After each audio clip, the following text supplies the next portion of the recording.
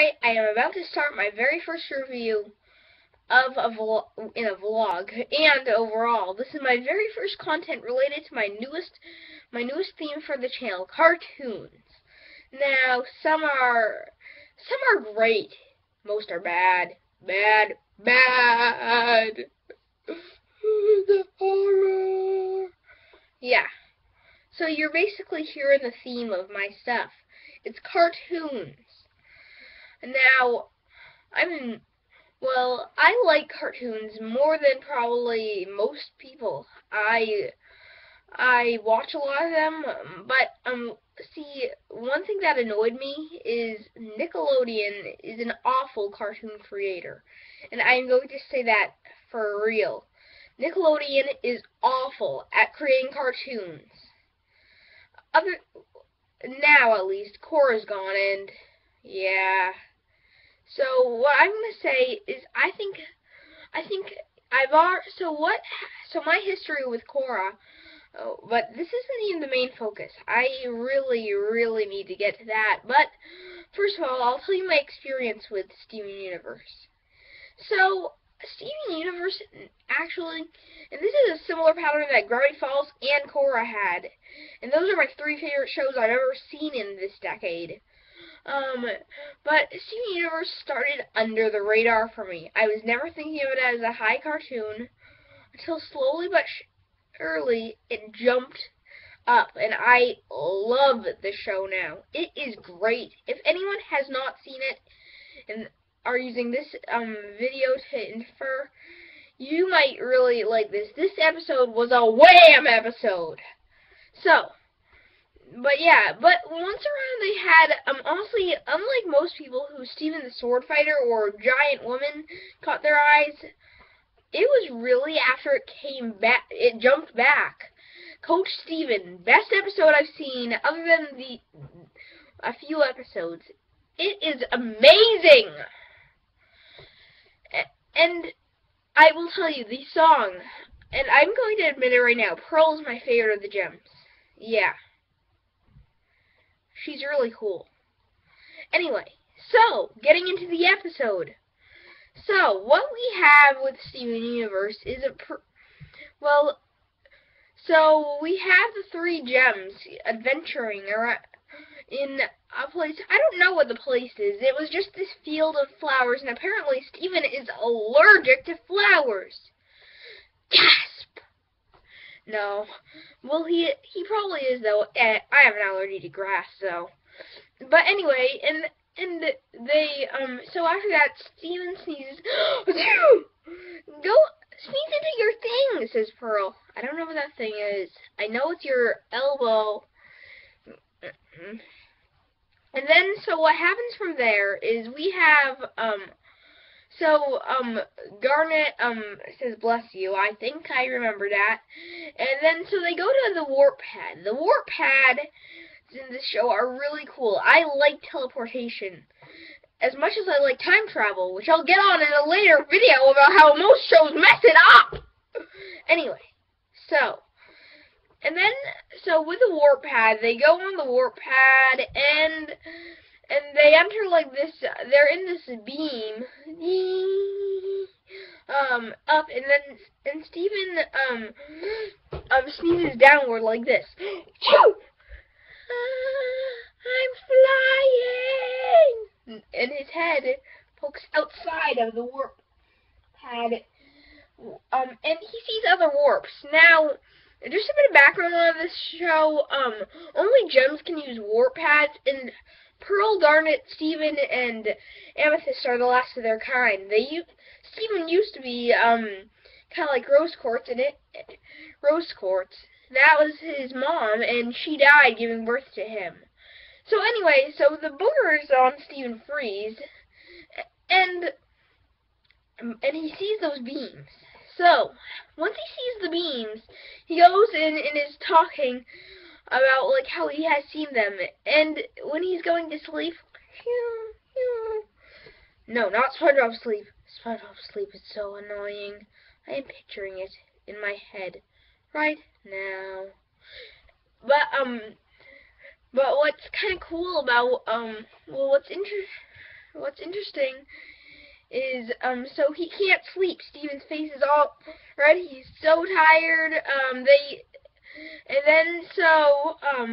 So he waits at the door. And with a water gun, because he's afraid something's gonna go at him. So, and then Pearl comes with, Steven, we have a special treat for you. You can guess that she gets squirted. No, you can't. Oh, no. No.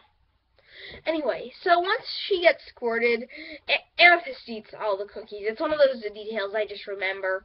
And they go on through the warp tour, which is a batch of huge callbacks to previous episodes that were great.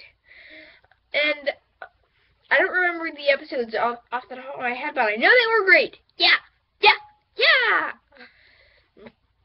But I do know there's one giant woman reference. And a little getting the crap past the radar in there. If you haven't learned, I use TV tropes terms a lot.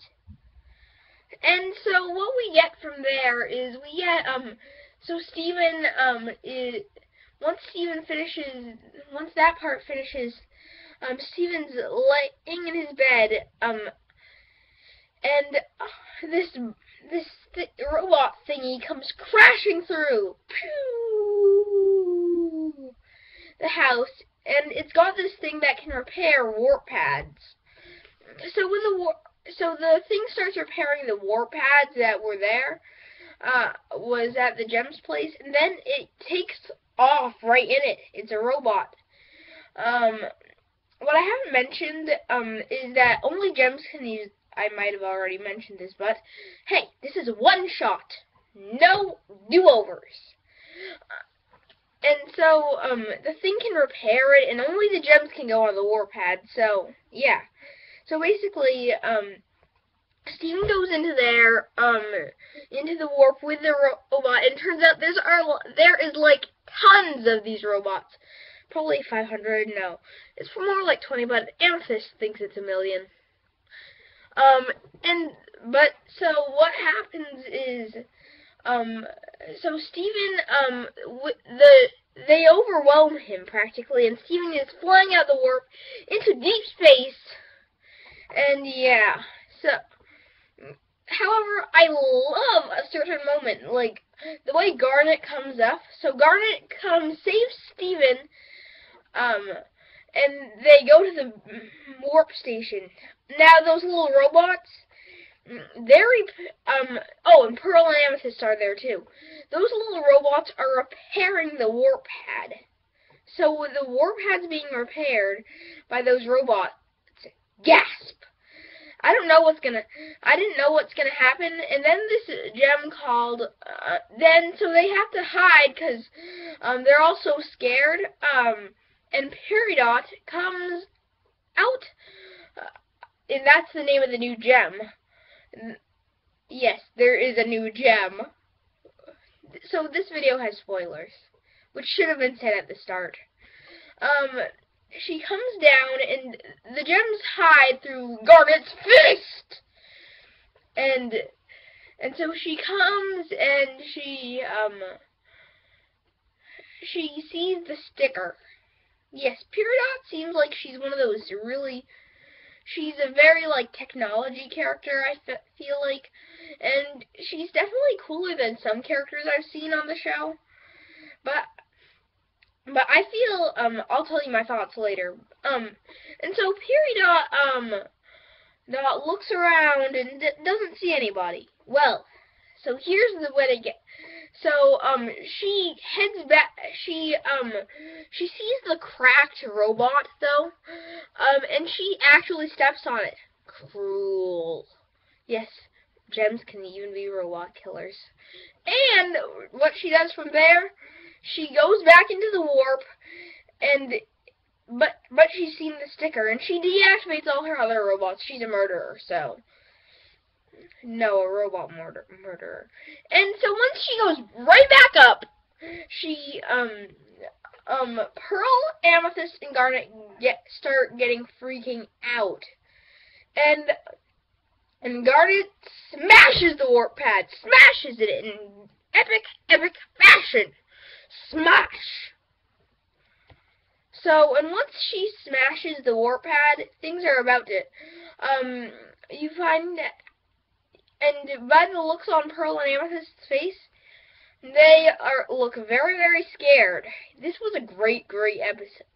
And then it cuts out after the Garnet face. So, my thoughts on the episode, I have one suspicion. Peridot is going to be a great villain. How do I know this? Peridot has already established Cruel. However, I feel like we might have a little bit more of a Death Note style situation, where Peridot is, can be a bit of might be a hero, and it might be the gems might actually be, in my opinion, the gems could be, anti-heroes.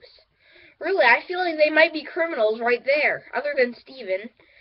And I feel like this is a great direction to turn. I mean, we have Adventure Time, which is another show I like, which I don't feel like any of the major characters are that bad. There's anti-villains, and the closest thing they got to a bad guy is Marceline.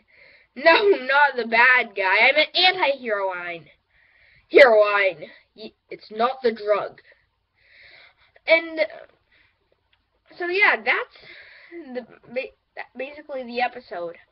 I loved this episode. On my first viewing, I was not a huge fan of the beginning part, but on my second viewing, it was really, really good. The show, Steven Universe, I'll have to mention, it has the best background music I've ever heard in a show. I feel like it's just amazing to listen to. Each character has their own theme, and that's usually in shows, but not in comedy shows like SpongeBob, because they don't care to put them in. Yeah. So it was a great episode. I feel like with most shows, the comedy-centered episodes, oh, and I mean Teenage Mutant Ninja Turtles by this, the, Monster of the Week episodes are awful. I can't even exaggerate my distaste for Season 3 of TMNT. And Steven Universe gets the format right, alongside Gravity Falls, which I think Steven Universe is closer to Gravity Falls than Adventure Time. Adventure Time is more epic, while Steven Universe, like Gravity Falls, has a lot of character interactions. So, this was my thoughts on Steven Universe's Warp Tour. Great episode, and if you are a fan of this show, this is a must-see. It is in the main plot.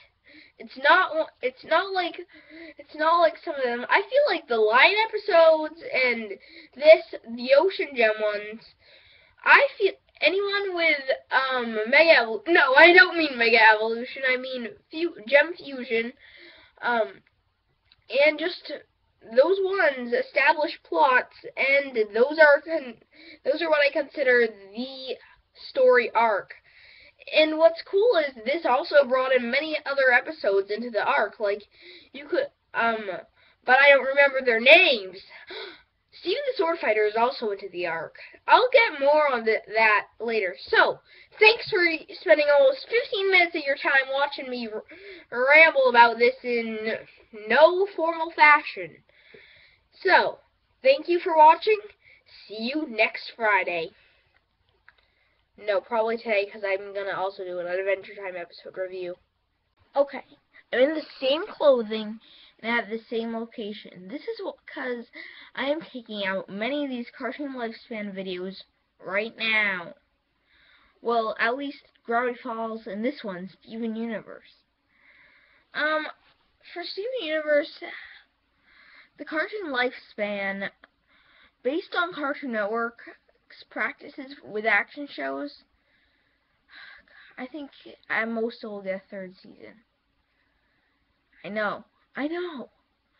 But here's the thing about comparing Steven Universe to anything else on Cartoon Network's lineup is comparing a thriller movie to a little kid's movie. Wanna know why? Steven Universe. Okay, that's not a good metaphor for it. I'll get it. I get it. I mean, but Steven Universe really, really is unique. Not something Cartoon Network has. I mean, Steven Universe, the comedy is still there. But I really think, and I'm going to say Adventure Time is a comedy based on this. Steven Universe delves further into the characters, into the plots, and slowly but surely introduces it. In fact, they know how to send out a set of episodes without a lot of filler. Because like the recent slur that have happened, we got, let's see, Warp Tour, Packed to the Brim, and then Alone Together, which was another no filler episode. The Test, I don't even call it filler because it's got some really good development between Steven and the Gems, and it really shows some of the relationships they have. So that's why I really think it's unique. It's nothing Cartoon Network does.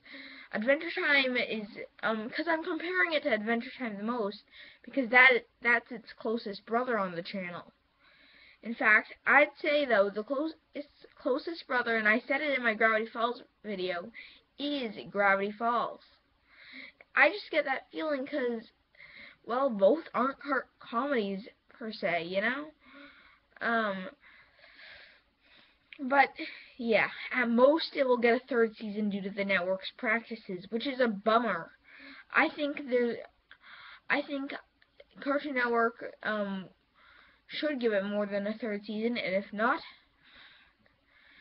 I hate it when a network like Cartoon Network cancels a show before its prime is over. Young Justice, I didn't see it, but I know about it on TV Tropes.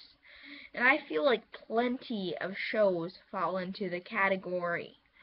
Cartoon Network, I think, will either cut a good show too short, keep it at a normal run length and make it perfect, or Adventure Time it. I know. I love Adventure Time as well. It's my second favorite Cartoon Network show of all time, and yet I think it could have ended by now. If you had just gotten to the story and had less filler episodes. I feel like if they did the same thing they did with Steven Universe, where they had many serious episodes from the beginning of the series, Adventure Time would be much higher up on my favorites.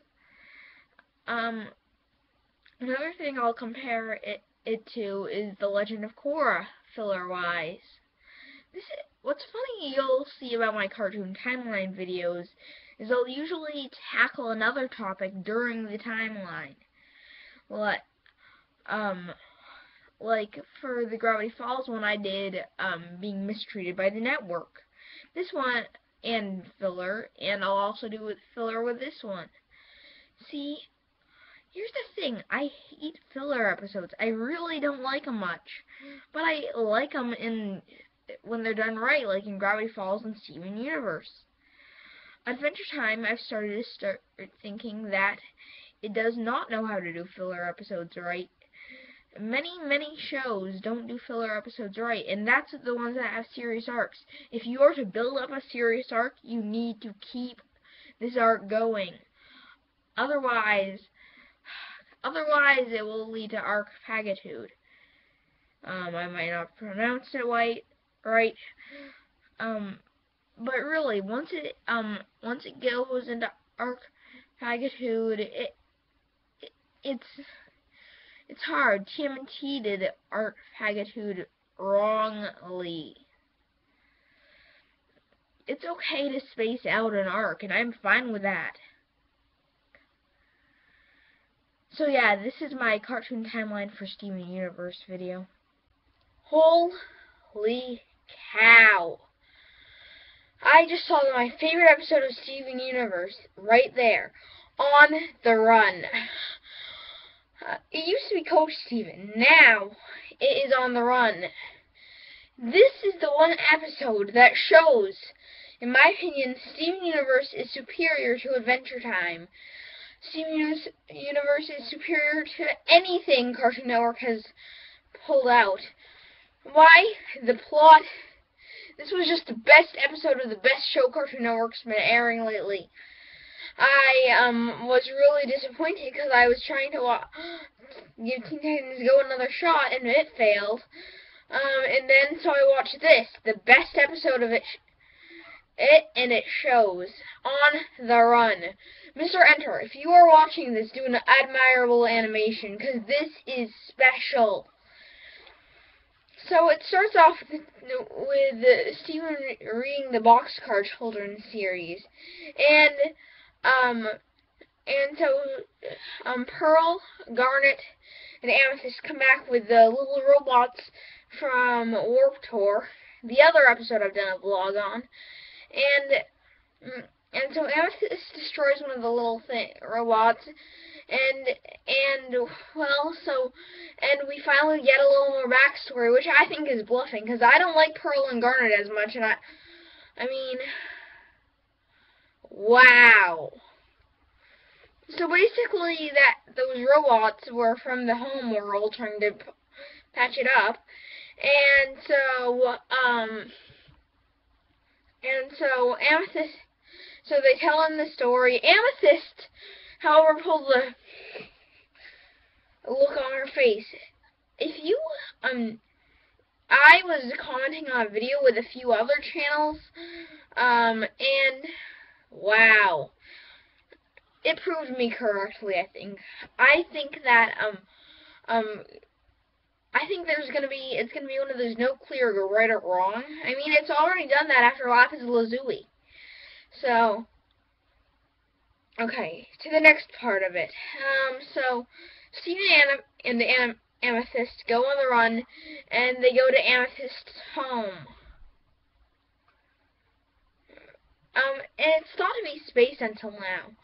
So, and it's this place called Kindergarten. Kindergarten is kind of like this place, and it seems, for me, I used to watch Ninjago, and it reminds me of the twist that they had. Amethyst is an artificial gem. She didn't come from space like the others. And I think Amethyst is like mass-produced. So after they get Amethyst and convince her, after Pearl comes, and such like that, and so they talk.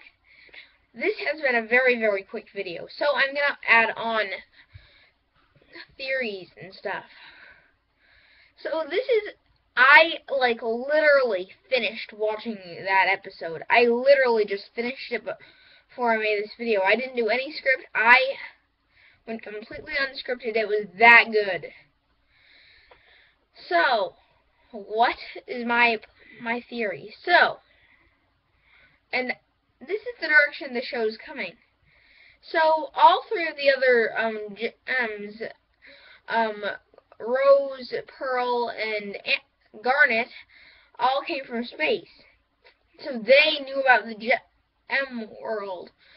What's interesting to me, they probably told Amethyst about it. They must have found a way to convince her to join their side if she was created to be bad. I just can't stop gushing over this episode. It is, if you ever want a reason to get into Steven Universe, this episode shows everything. Oh, I forgot they had a song. The song was really, really good, like every song from the show. I mean, all four of the gems have good singing voices, and it was one of the reasons why Coach Steven was so special for me. It's just very, very impressive. I would watch this episode to get into the show. Well, maybe. But here's the thing. What I like about this show, it always has had, even its filler episodes go directly along with a myth arc. Unlike shows like Adventure Time, which some episodes you can skip completely, this show you must see all the episodes. I think it's episode like filler, and it reminds me of Gravity Falls in that aspect. Like, each episode has some development for characters. Just wow. for this episode, I'll give it a 10 out of 10. It was that good. Anyway, so I want to do a live stream sometime soon here on this episode, either like tomorrow or something. If anyone is a fan of this show, who's a major YouTuber, or something, please,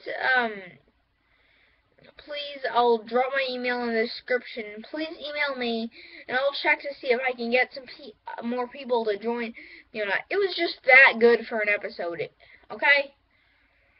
Anyway, thank you, and it'll soon be Adventure time. Yeah.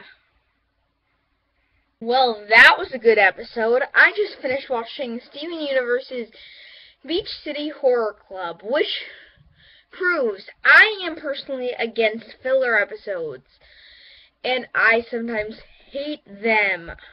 However, I'm honestly not even a big fan of Adventure Time's filler episodes. I want a good story to go with my cartoons, but there is one cartoon that has filler down pat. It's Steven Universe.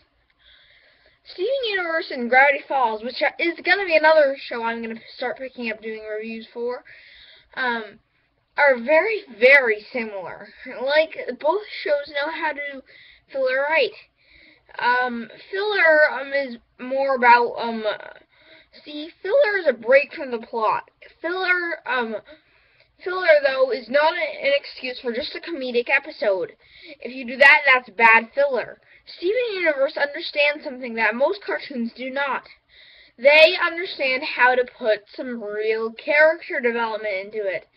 For this episode, what I liked is, what's interesting is we knew that Steven had a growing friendship with Ronaldo and Lars and Sadie. Both haven't really met yet, and we finally get to see some great reactions in this episode. I'll definitely tell you that I love this episode. It's not as strong as On the Run, but it's that. But on filler side, I'd say it's my favorite filler episode, other than Coach Steven. So let's talk about the plot. So Steven's outside the Big Donut with and then so Lars and Sadie come out, and so we find out that Lars doesn't really like Ronaldo and thinks he's a little weird. Personally, Ronaldo up until this point has not been a character I truly liked. He was a moderate character, but other than that, I don't like him. But I just found a growing fondness for the character after this episode. You wanna know why? He's not overly geeky. Well, no, he's overly geeky, but he represents geek culture pretty much. Even the message or part was hilarious for me.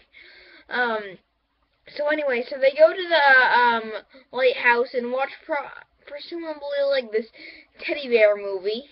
And so from that point they enjoy Steven's hiding for that. Then the power goes out, and all of a sudden the episode takes a good darker turn. One thing I like about any Cartoon Network show, and Gravity Falls is also part of this, and Korra also falls under this. They're not afraid to go into that dark territory. Nickelodeon shows, SpongeBob, Sunday and Craig, Breadwinners, etc. Those shows, and Phineas and Ferb is included with that, but despite liking that show, they are Nickelodeon in certain Disney cartoons. There's a barrier. They will not cross that barrier. And it's because those ones are mainly for little kids compared to these shows. Like Adventure Time is for tweens and early teens. I mean, I'm an early teen, and I watch Adventure Time. And Steven Universe, I do not have a huge fondness for a regular show, though. I even like Clarence. But so as we continue, so they're going downstairs, and these ghostly possessed creatures barge in, and Steven holds his own, which I like. I mean, at the start of the series, Steven was not really able to hold his own. But Finn was, which is one thing I like about Steven much better than Finn. Steven has evolved into that character who can hold his own. And that's something that I admire about this show. And yeah, and they go down, and Sadie gets sucked in to this thing. I'll get to the minor details. And so, so they rescue Sadie. Steven holds his own again, which I like. Let me just say, he was not the main focus of this. It was the relationship between Ronaldo and Lars. And so, once Steven holds his own, and fights off against it, he finds a gem. The gem projects a hologram of Lars and Ronaldo were good friends. You know, I admire this. I'm going to say that Lars is a geekish type, I think, too. He's not part of the cool kids, which makes me seem, he's got to be a little unique. I mean, he's definitely quirky in some ways. And so, let me just think. Yeah, so, it shows that Ronaldo and Lars used to be great friends, it seems. It was so cute, the little flashback. And so after that, Ronaldo and Lars, so Ronaldo captured an embarrassing photo of Lars, and Lars ripped it up, which ended pretty much their friendship. The gem was pretty impressive to watch show that, and the music in the background, oh my goodness, I could gush over that music for hours. I love every single bit of audio in Steven Universe. The voice acting is great. The songs are amazing. And the background music is amazing as well. It's even something I had to listen to on my own. So yeah, another thing I'll point out is I love how they do this. Like, Sadie and Lars are obviously a couple in my opinion, and I think of things a lot like Steven sometimes, so they're a lot like a little married couple. And so after that, so Ronaldo seems to be developing a crush on Sadie, which is pretty admirable too, because Ronaldo and Lars are a lot alike. They're both some of the older males that Steven knows in life, in the city. Both are very geekish in their own ways. Ronaldo's more of the YouTube geek type, and Lars is more of that, you know, that kid who, he's not really athletic. He just is, he seems a little bit like one of those geeks. He might play a small sport. I'm a mixture of both of those in my geeky type. Like, I play tennis. But I'm a lot like Ronaldo. I mean, you see me on YouTube. I can't even believe how strong this show is. Especially since what I hate about how Cartoon Network does this is they air Teen Titans Go before the new episode, a repeat of it. It makes them seem like kids really want Teen Titans Go. They don't want a show like Steven Universe that has in-depth characters and a powerful message at times. They would rather have non-stop comedy and no quality. Yeah. But I'll tell you, that's my review for this week. I'll do my best to get a video out next week, but I cannot promise you that I'll do an episode review immediately next week. I might be waiting a little bit, but hey, this one was immediate. On the Run was immediate. So, well, see you later, guys, and have a great day. Oh, I have to mention something. So, two things. I guest starred last week on UNS and Friends, and I might become a regular in that. It's amazing. It's a group of kids, or teens that gather and enjoy it. We talk and we do cover things from Gravity Falls to Gary's Mod. So yeah, well, that'll be the news for this week. I'll be in New York next week, and I might have some footage of what I found and saw. So that's it for this week. For final time, the Lord is asking for my Steven Universe winter forecast review and theory. All right. When I first watched this episode, I didn't think it was anything special at all. Until I watched it through this time. And I've got a huge breakthrough I'm ready to take on. The Warp Tour is already gone. Here's the thing. So in this episode, first with the episode review, then my Warp Tour is gone work. Alright, so it starts off, Steve and Connie roasting marshmallows. It's pretty good. And so a winter storm is coming. Connie has to get home. And then Garnet kisses Steven on the forehead. We progress through the story, and then they stall Greg with new coats or new sweaters and stuff for him to put on. This ends up in a bad future where so they go and they get stuck in the snow, so they have to walk to Connie's house, waiting for Connie's parents to be mad and Connie to get sick. So in the then Steven looks at Greg's coat and pretty much travels back. It travels back to when they were stuck, and they start making marshmallows and stay in the van. Connie's dad starts driving in the snow and going to the van because they need Connie home. In that future, he gets in a car accident, supposedly killing him and maybe someone out of the others, I think.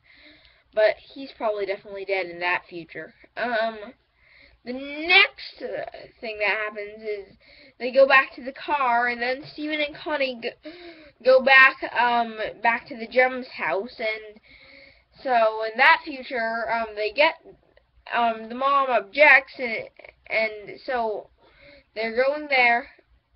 However, this is where my theory will come into play.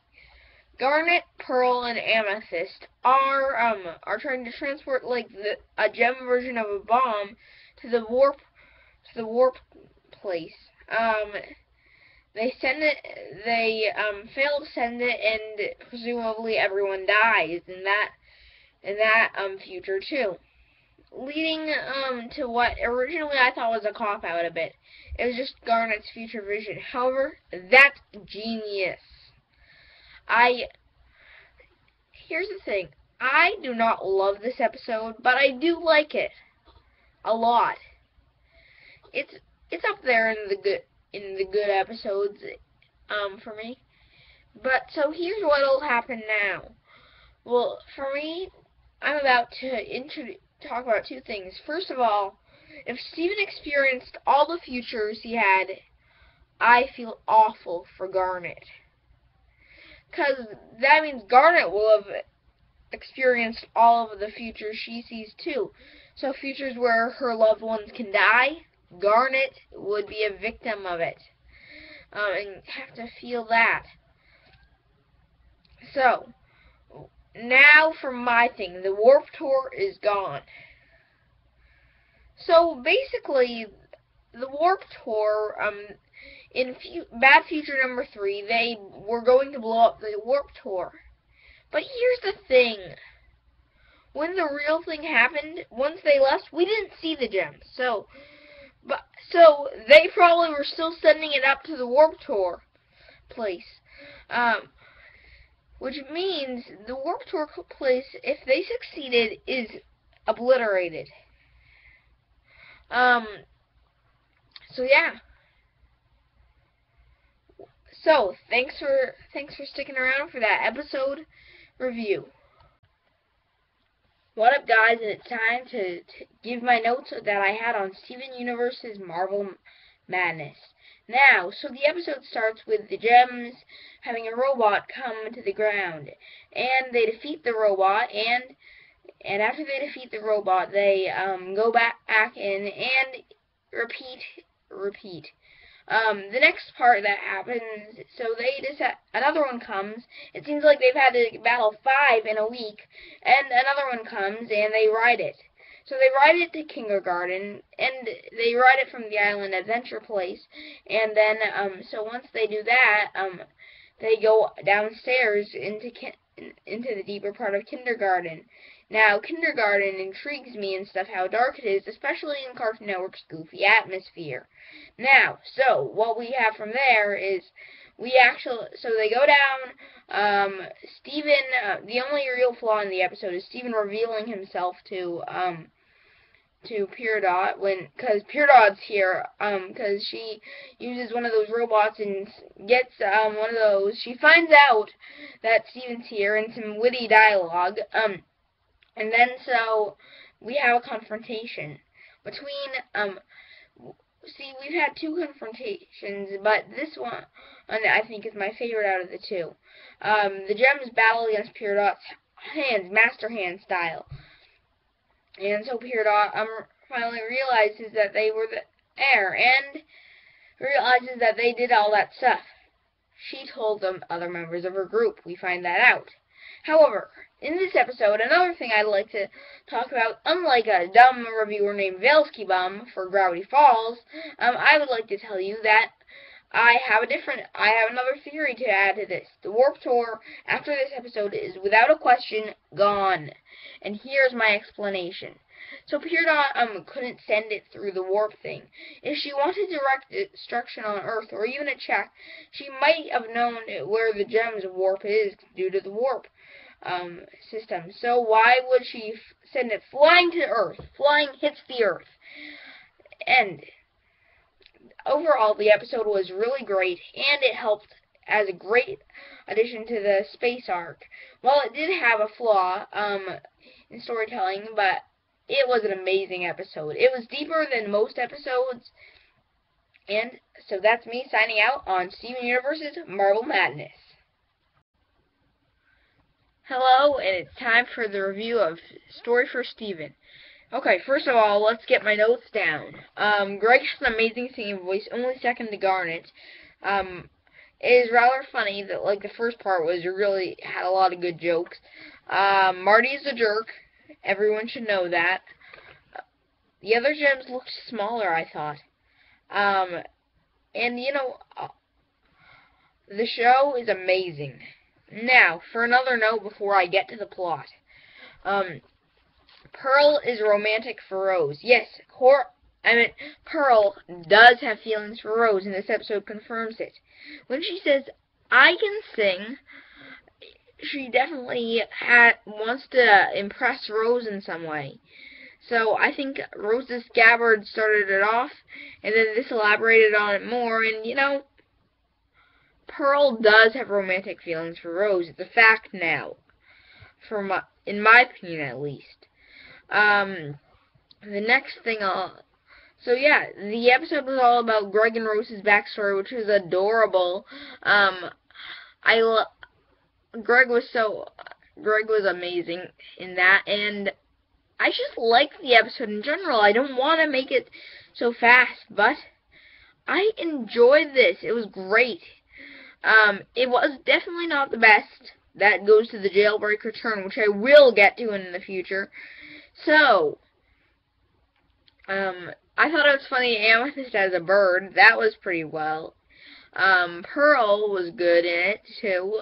I enjoyed it all. That's all I can really say. There's nothing much I can say other than that it was heartwarming, the backstory. Well, see you later, guys. Bye! So, I just watched the new episode of Steven Universe Reformed. It is one of the best episodes of the show, and I will tell you exactly why this.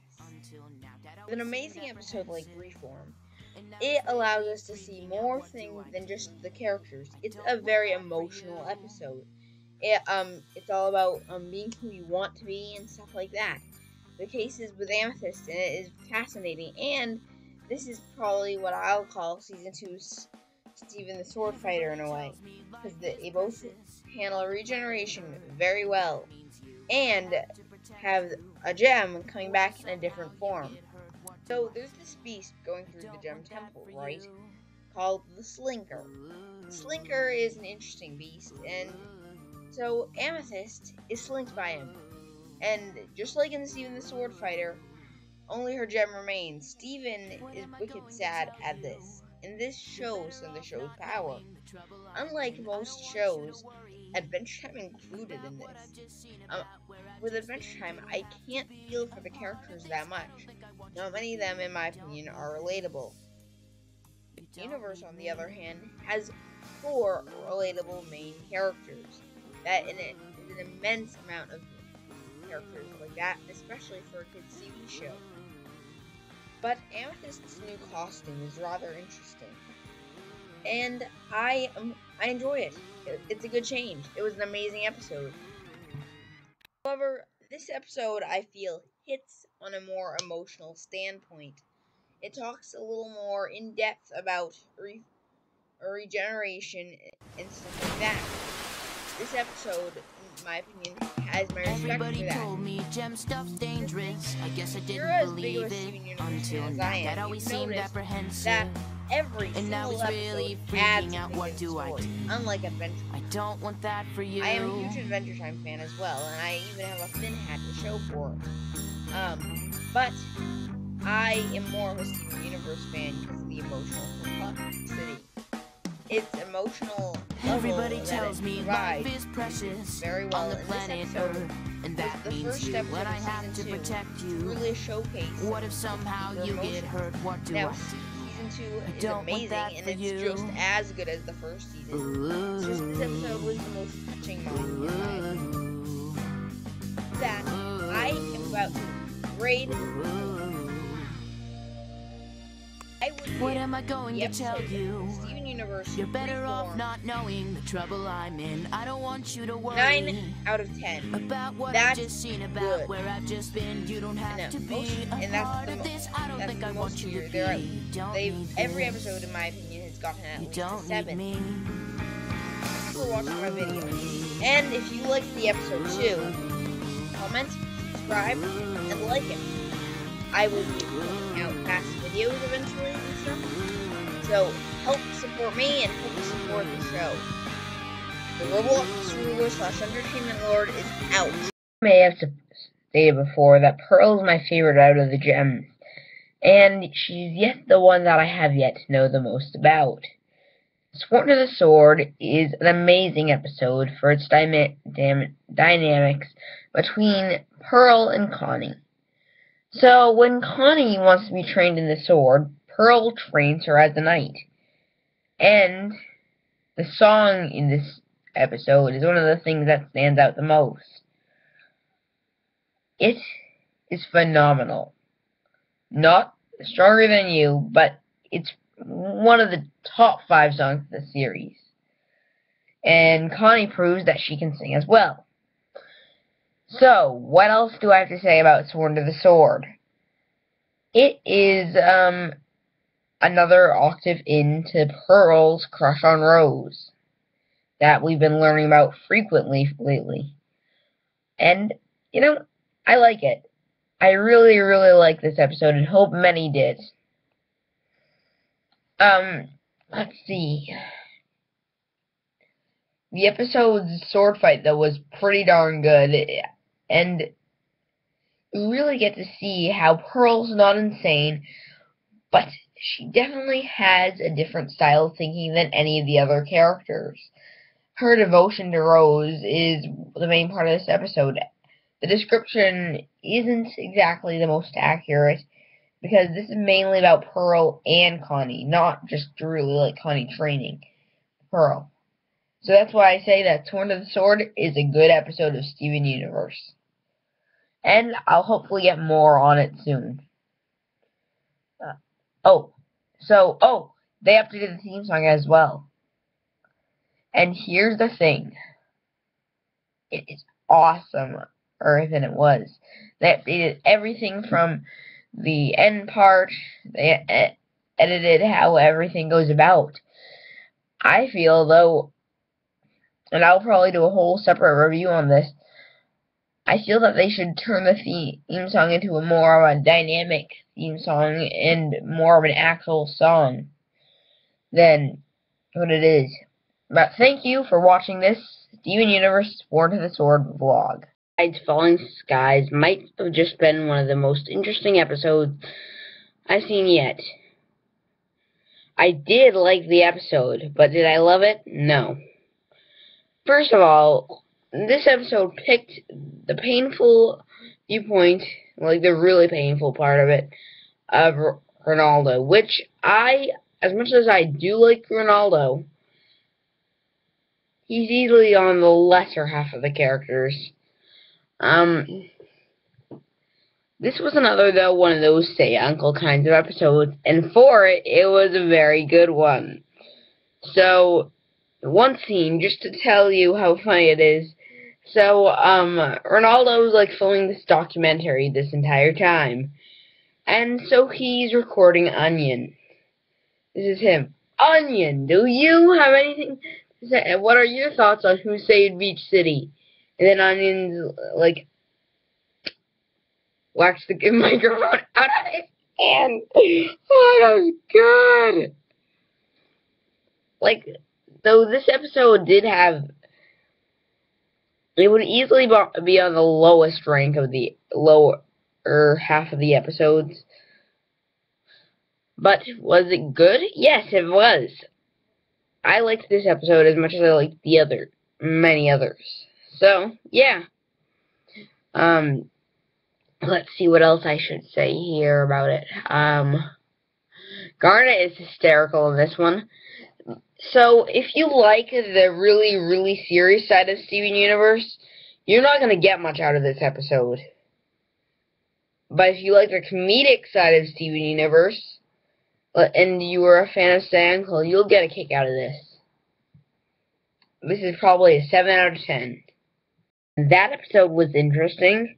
Keeping It Together was one of Steven Universe's most mixed episodes, in my opinion. I liked it, yet I wasn't a huge fan, like I thought I would be. Yeah, this episode, I think, was disappointing.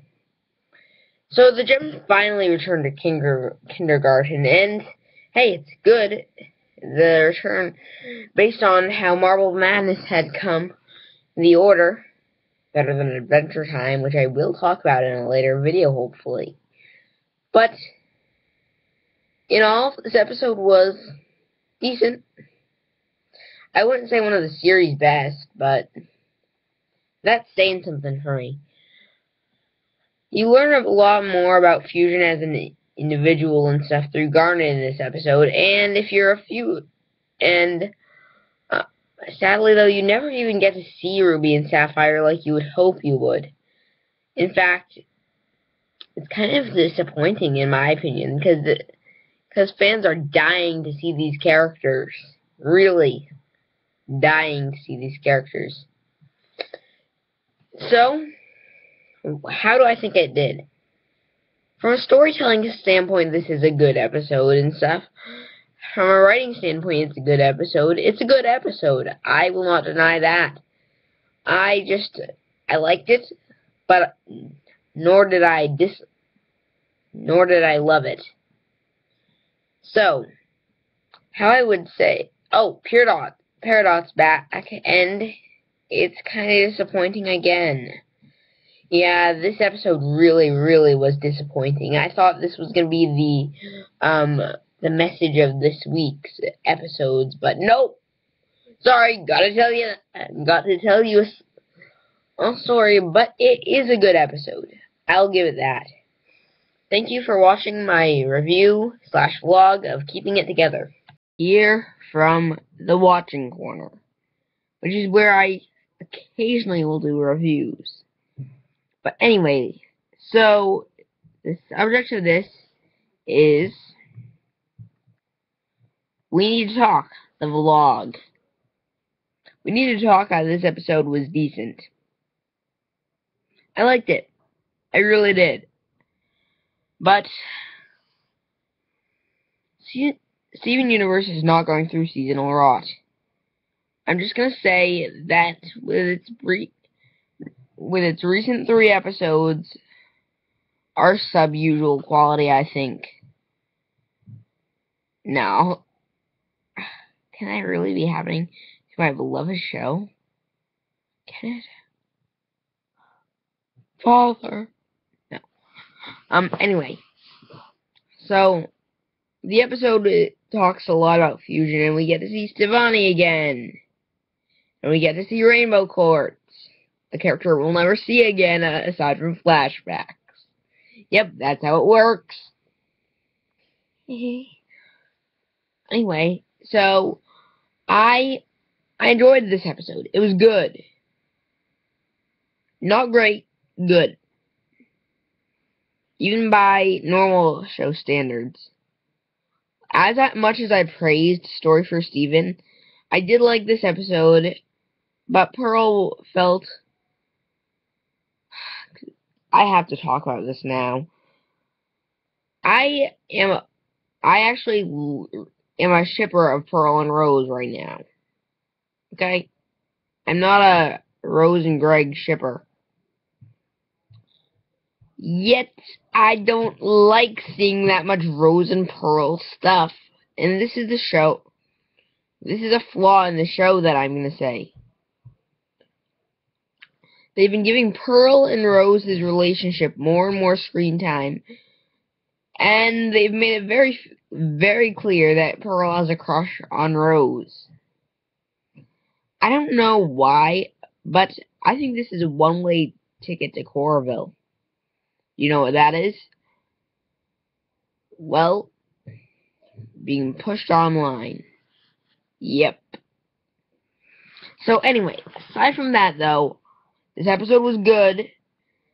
The flashbacks were fun. Stevani was fun. Pearl and Rose got in the way. Pearl and Rose's relationship got in the way of this. I really liked Garnet in this episode, so yeah. TV vlog for Crying for Help. Yep, got it this time. So, how was this episode? Good. It really was good. I really like Sardonyx. I like that they ended up putting Sugilite. I doubt Sugilite will ever speak unless Nicki Minaj wants to do it again. So, as you can tell from my videos that I've had, I am a song person. This is probably one of the weakest songs in the series, yet it's still good. Amethyst sings, and it proves that despite not having the greatest voice originally, it's really improving. Voice actress of Amethyst, keep up your work. So, what else should I say? So, if you hadn't been made aware of this already, before this episode, Pearl was my favorite gem. Yes,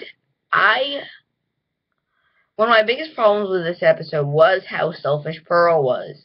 I can get that feeling and stuff, but she didn't have to go that far with it.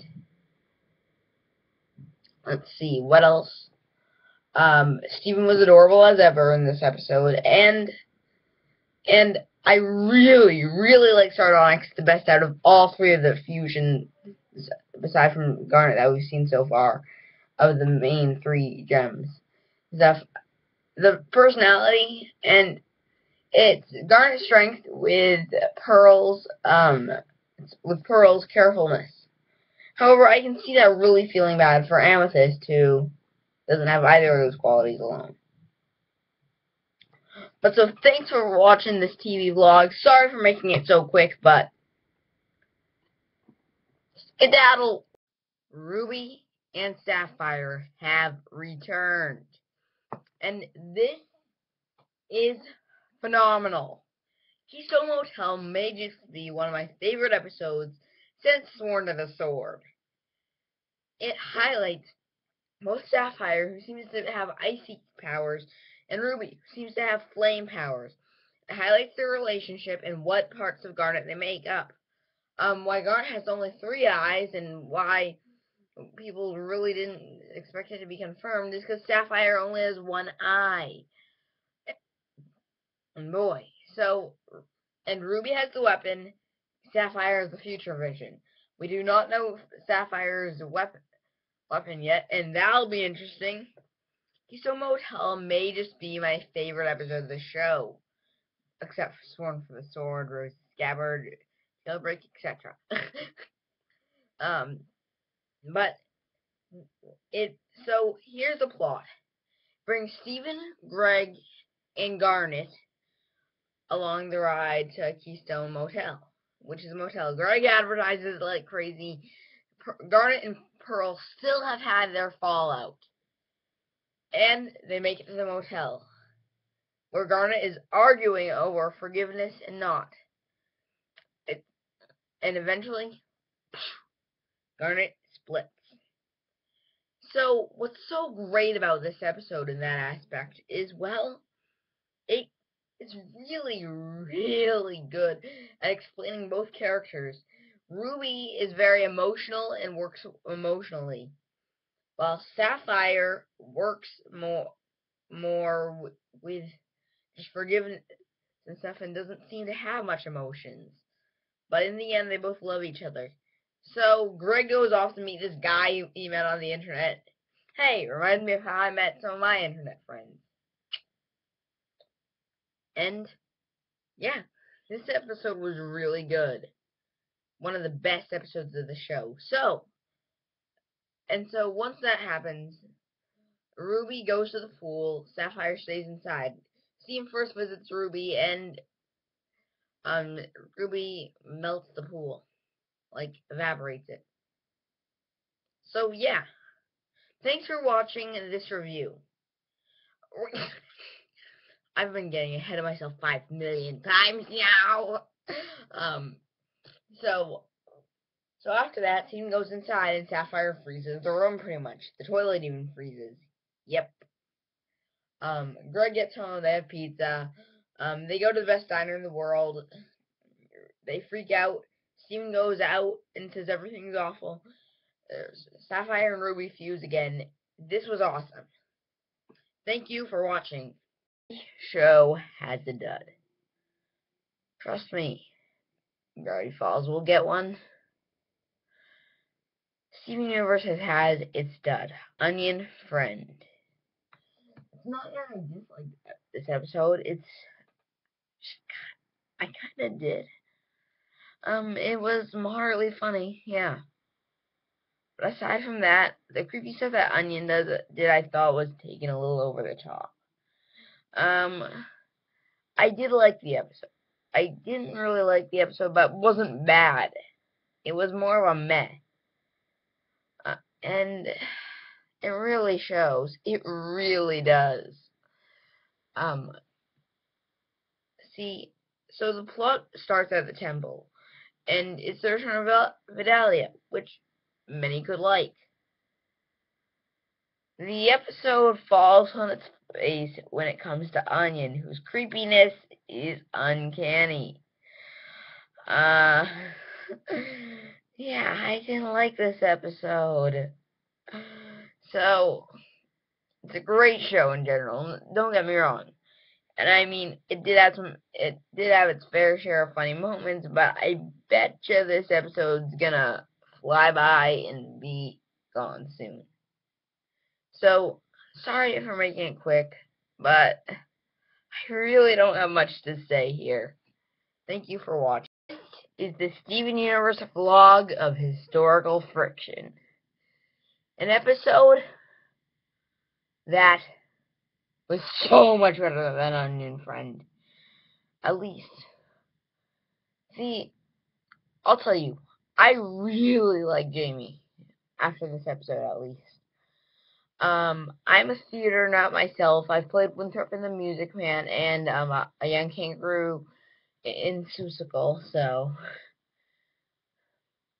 And so, Jamie is very, very likable. He's actually quite a bit like myself, like very optimistic and passionate about what he's doing.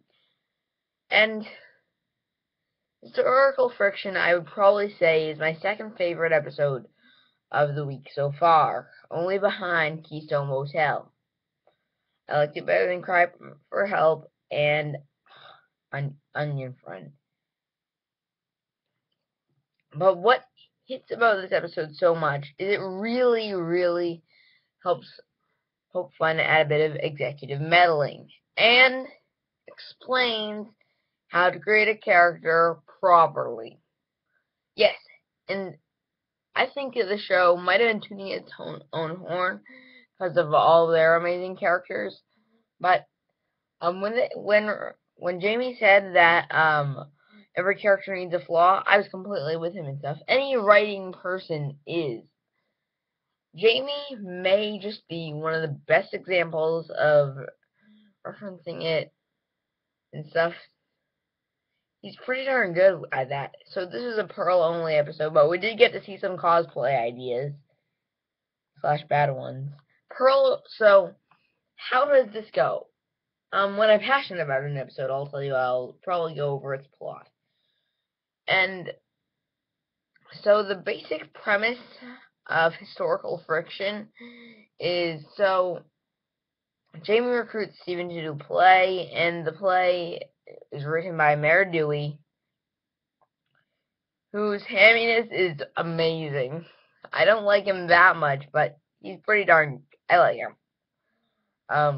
So after that, with Mayor Dewey and stuff, so Steven upset at its low circle accuracy and failure on writing techniques. And now Mayor Dewey, because the main character is William Dewey, the mayor's great grandfather, I think, or no, Buck's great grandfather, and Mayor Dewey portrays him with no flaws. Sort of reminds me of the Northwest Family. But so as he portrays him as this, Jamie's upset, and Steven can see it. And Steven, being the amazing child he is, goes and fixes it up. Goes to Pearl and asks Pearl to go over the scripts and stuff. Pearl makes some changes, and the play happens, and it was pretty darn good. So yeah, Historical Friction, despite not being about gem history like I wanted it to be, was really good. Like, almost best of the week. So thanks for watching the Steven Universe vlog of Historical Friction. Next arc is over. It was a bumpy road with one huge pot in the road. But in this final close of the Sardonyx arc, yes, I'm calling it an arc, with the exception of Historical Friction. So, what did I think? But I think this was awesome! Okay, so Friday's episode to close it out of Steam Bomb 3 was pretty much Peridot as the main antagonist for the episode. And we get to see Sardonyx again. You know what? That proves a theory I had, that we'll see each of the fusions once as a major appearance and then one quick appearance. So, how did this episode go? Pretty good. So they were tracking Peridot, and now they can track her through warps. So basically while they're there, Garnet and Pearl still have their blowout, which is a major complaint I've had with the arc. They've drawn this out a little too long. But I kind of understand it. So I don't call it a flaw, but it's just a personal preference. Anyway, so as they go in, they attempt to track down Peridot and fail because of Pearl and Garnet's antics. So once they get back to the base, Peridot warps again, and they track her again. Peridot actually proves that she is the Spock out of the three, and a very logical person and hilarious. Yes, she's a very funny villain. By in her escape, she completely outwits the gems, which is something not many have been able to do because of the fight. And so after that, we spend the episode with Pearl and Garnet learning to work together. Long story short, that conflict's done, and they confront Peridot. Now, Amethyst has little to do in this episode, and Steven definitely has a role, but isn't as big as Garnet and Pearl, I think. So once we get there, it's just Peridot on the ship. And what they do is an epic battle. Steven actually is the leader in bringing her down. However, she cuts off her foot, pretty much, in the gem way, and goes. Also, this episode proves that Pearl is a species. Yes, it does. Pearl said, I'm just a Pearl. So, coincidence? I think not. So yeah, and Peridot's now missing a foot. Yep, they're eventually gonna catch her, I believe. So yeah, so tell me what you thought of this episode. Peridot, I think, could easily be defeated and reform and get her foot back, but I liked it. No, I didn't just like it. I hated it. We're just joking. I loved it. Thank you for watching my Steven Universe vlog of friendship. Yes. I have finally seen the full Steven Universe theme song in HD, and it is amazing. Like, best theme I've ever heard. Or close. But, so there's a recent theory that's been coming around. Peridot's defection. Now, Peridot is a villainous character, but she seems like she could be molded a bit. Okay, here's my points. Peridot is a lot like a child, and we all know that by now in the series. Her whininess, stuff like that. Yeah. But, so in the full theme song, it sounds like her voice is singing it. It can sound like that voice, and I personally think it does sound like her voice too. Because in the previously in the song, we hear Amethyst's voice. Amethyst, who's the only other possibility of it, because, to be totally honest, she kind of has a raspy-ish voice. That's why the song and Cry for Help, Maybe You're Better Off With Her, didn't hit me that much. But so, I just decided I'd throw out a quick video, see what people thought. Thank you, and come again. Apooz, guys. Please subscribe if you like this video, and if you like me, give me a thumbs up. And subscribe. Was up there. They're alongside Sword of the Sword and Jailbreak and Rose's Scabbard as a few of my favorite episodes of Steven Universe. Wanna know why? The suspense is real. The show knows that it could take a direction, and personally, this is one of the most emotional Connie episodes I've seen, and it's my favorite of the Connie episodes, not including Sword of the Sword. Honestly, Sword of the Sword is my favorite episode. This is the perfect episode of the show. But aside from that, I love this episode. I haven't seen anything this good from that show since Sword of the Sword. Because here's the thing. While Sword of the Sword, this episode is all about mothers. It's the perfect Mother's Day episode, and it explains Connie's points and stuff. Connie's mother is very controlling and wants a very normal schedule in her daughter's life. However, she has no clue what anything like the sword fighting, anything that's been going on in Beach City is like. She has no clue. This episode wakes her up into the situation at hand. While the townspeople were generally semi-aware, and Connie and the Crystal Gems, and Greg probably, were aware. She is finally woken up to the semi-aware stat. She knows that her daughter is one of Earth's protectors. However, she's not going over too far with it like Pearl did. So basically, another strong point of this episode is the fusion experiments are back. That's right. I half expected one of the patients to be Peridot. I really did. But it's kind of horrifying to see how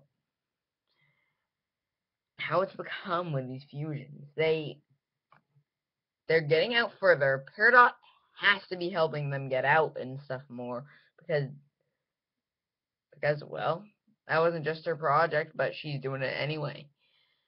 Now, yes, I love Nightmare Hospital. It's going to be one of the best episodes of one of the best shows ever made. Thank you for watching my video on Steven Universe Vlogs Nightmare Hospital. It was okay. It wasn't that great, but it wasn't bad. The ending made up for anything bad in the first part. That's just my quick recommendation. This one, I don't have much to talk about this one. It's not a personal favorite of mine. And it's not as bad as Onion Friend, but it's in the lower tiers of episodes. This was a grand episode. Steven Universe Back to the Barn. And it's probably one of the best episodes of the series. Yeah, I loved it. First of all, we learn a ton about Pearl, who is my favorite of the gems, just saying. Yeah. I'm with Lutoon on this one. But no, this episode was fantastic. We got some great character development for Pearl. We find out that Pearl's more just like a slave or a servant to the other gems, and Peridot was calling her out for it. The problem is, why didn't Peridot call her out before? And this episode was great. It was a ton of gem robot battles between Peridot and Pearl. So yeah, Steven Universe Back to the Barn, good episode. So this is my Steven Universe Too Far review, and it was one of the good episodes of the season so far. It's around that same tier as Back to the Barn in my book. Like, it's good, but it's not great exactly.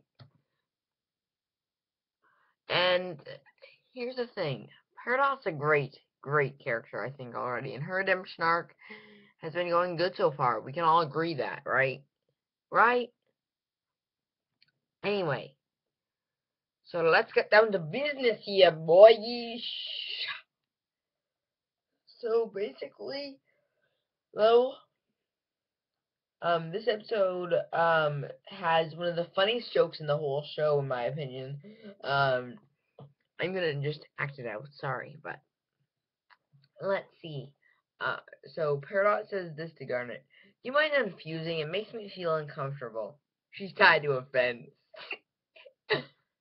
But so after that happens, they have to get a drill bit and go to kindergarten. Once they go to kindergarten, it's revealed that Amethyst is overcooked, and she's the highest ranked gem there. What a shock. So yeah, it was pretty good this episode.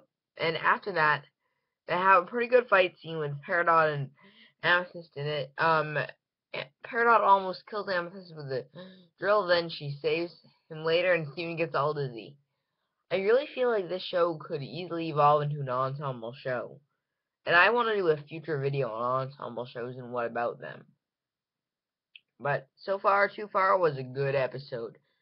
And yeah, after that, so this is pretty much the Back to the Barn Amethyst edition. So yeah, bye. I had to do a video about it. There was no other way.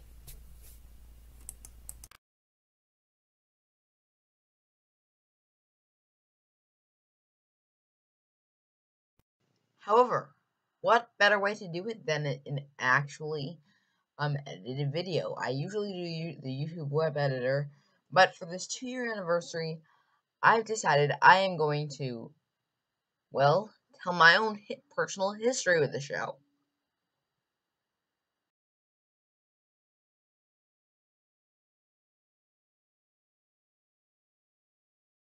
Now, nowadays, my channel seems like I've been a big fan the whole time, when I'm going to be totally honest here. I was a bit later to jump into the bandwagon than most people were. Yeah, I was not a big fan of the show when it originally came out. It was, in fact, a Cartoon Network show that I liked, but I didn't love. And this pattern consisted for like the first 10 to 18 episodes. Yeah, it took me a while to get into it. Back in that day, I also was still a fan of Teen Titans Go, and, well, wasn't really someone who knew quality that well. Although I did know Breadwinner was crap. I mean, now as it comes down to it, it's time to finally discuss it. What got me into the show? What got me into Steven Universe, my biggest show on my channel? Well, this is what I'll explain will happen. You see, I started watching the show when it first came out. I really did. I watched almost all the Cartoon Network shows then. And here's the thing. I did like it, and I still do like it. Except, why was I not a big fan of it compared to now? Was it was it I didn't understand it? I always thought of it as a good show that needed a little something to push it over the edge. And here's the story of what did. My favorite episode of season 1 for a while, or season 1.5, no, season 1, was Coach Steven. Like, or season 1 original, not counting Jailbreak. And I loved Coach Steven, and it got me hooked on the show, because if you manage to have good music, you manage to hook me. And that says something about how my channel goes. I mean, it kind of helps. I've never been that big of a fan of the show, and I'm surprised. So, after Coach Steven brought me in, it took Warp Tour to give it the amazing edge. Warp Tour showed me truly the story arcs in it. I don't know what happened first, On the Run or No, it was Warp Tour. And yeah, Warp Tour brought me into the fandom, and yeah, that's when it became my favorite Cartoon Network show. Now, it still had a huge rival then with Gravity Falls, and now it does, and I'll explain that part later on. But it's kind of interesting. So after its rivalry with Gravity Falls started for me, I waited a little while until the first Steven Bomb. Monday was probably one of the best of that bomb was probably one of the best days in animation history for me. Rosa Scabbard and Nobody Seems came out, which is big. Now, of course, this was the time when I was past Korra age, where Korra had officially ended, and I was officially allowed to let my mind blossom about this kind of stuff. Now, from the Korra days, we go through the Steven Bomb, which I watched consistently because I really liked the show. Yet, one of my biggest mistakes I regret on YouTube is not doing reviews of the Steven Bomb episodes. Because if I had, I probably would be on the maps. Yeah, I really messed up there. As time goes on, I started to develop even more respect for the show, with finally starting to rival Gravity Falls during the off season and defeating it for a while. And for a while past that point, I was a major fan of the show too. The show helped keep me going during some times in my 7th grade school year, which weren't always the best. But my optimism stuck through it, trust me. I might go in depth on that later, but This show helped me a lot. And now we get to now a time. Sworn to the Swords happened and I adored it. Now the show is consistently my favorite show on TV, with rivals from Star Wars Rebels and Gravity Falls and the Goldbergs, which I will get to. But yeah, that's its history. I just want to say thank you, Rebecca Sugar. You've helped me a lot on this time. And I respect you. You're an amazing creator, and I'm very anxious to see what's to come. So thank you guys for watching this video. I just thought I needed to get these thoughts out. Entertainment Lord, out.